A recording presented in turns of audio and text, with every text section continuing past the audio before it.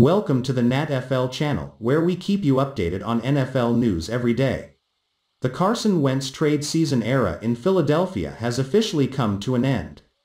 The Eagles are trading their longtime quarterback to the Indianapolis Colts for a couple of picks, ESPN insider Adam Schefter reports. Carson Wentz trade aftermath. Wentz steps into a vacant QB situation in Indianapolis with the retirement of veteran Philip Rivers this past offseason. It'll be interesting to see if a change of scenery will be enough to reinvigorate his career. Carson Wentz spent his first 5 seasons with the Eagles. He had his best year in 2017, throwing a career-high 33 touchdowns and leading his team to an 11-2 record during games he was on the field.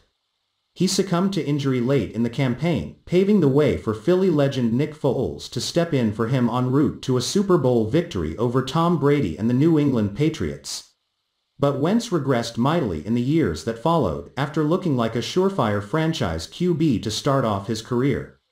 Things took a turn for the worse this past season, posting career-worst numbers in nearly every category.